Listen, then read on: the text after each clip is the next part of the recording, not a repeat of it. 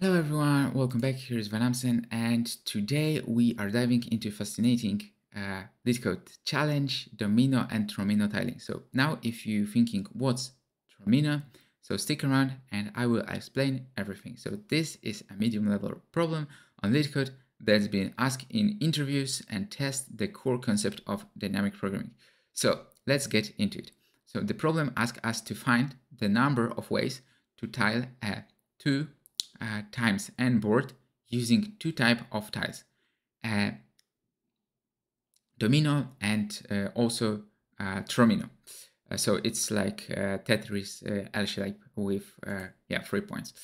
So, and the trick part here is that Tetris shape or Tromino can be rotated, and let's visualize. So we have 2 times n, and if n is 3, so there is one possibility, second, third, fourth, or fifth. So output should be 5. So now the naive approach could be to try all possibilities and count them, but that would be terribly inefficient.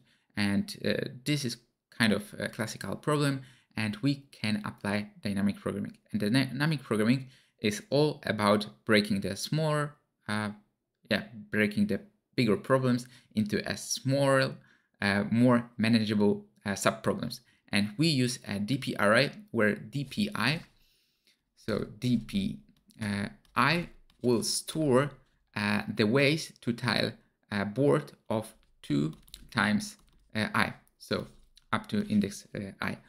So now let's wait, because it's not that simple. So we have to account for Tromino tiles.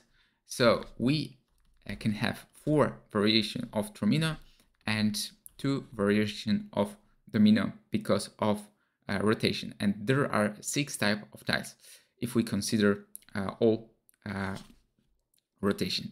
So now let's think about a recurrent relation.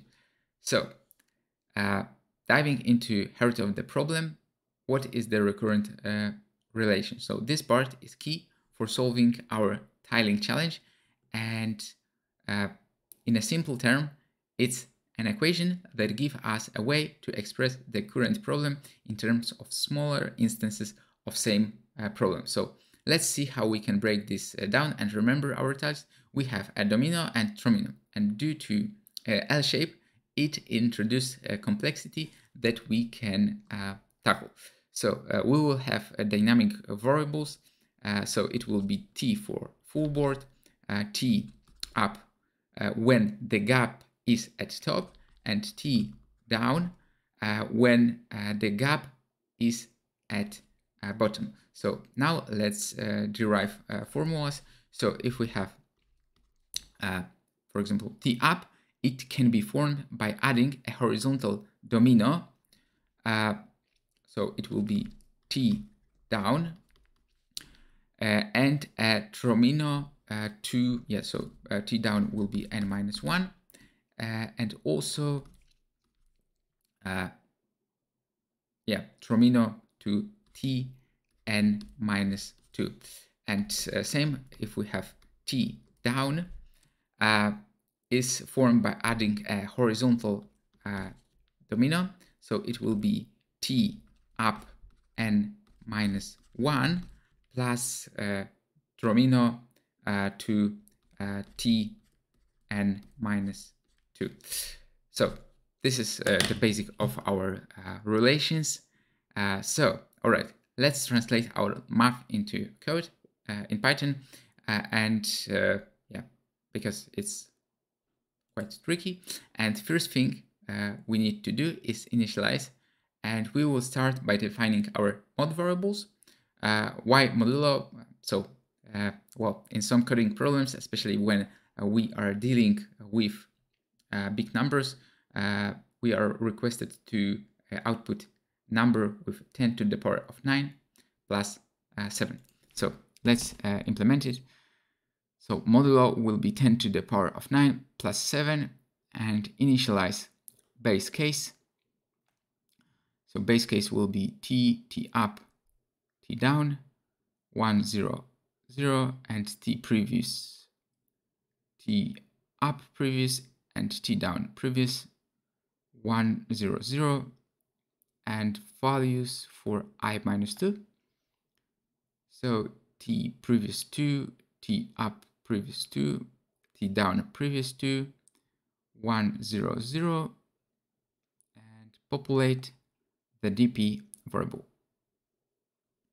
So for I in range 2 n plus 1, store all values for shifting.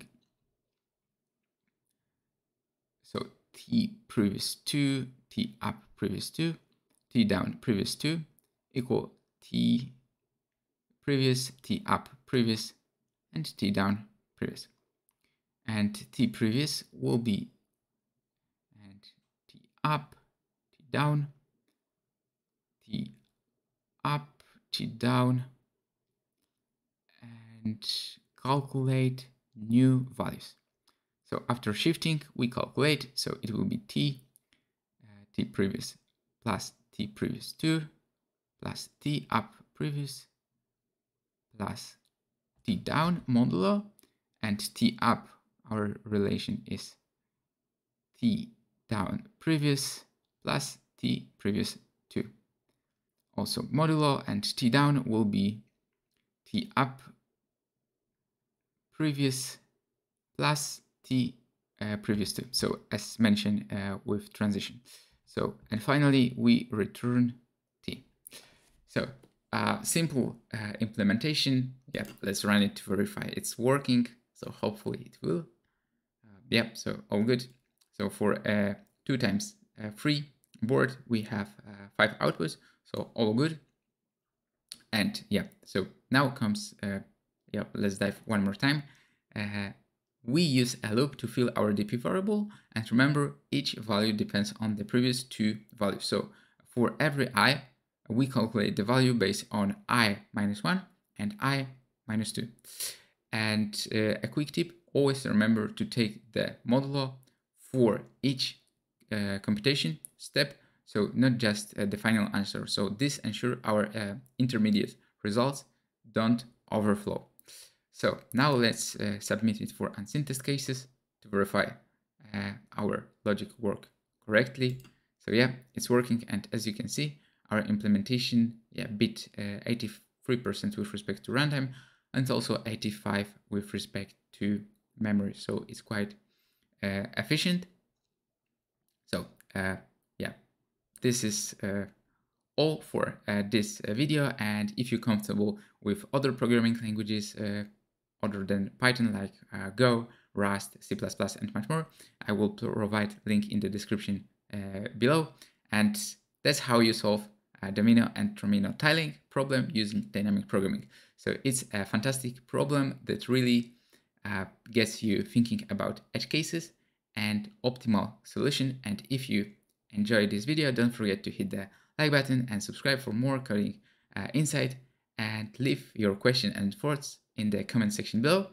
And yeah, I will get back to you. And that's all for today.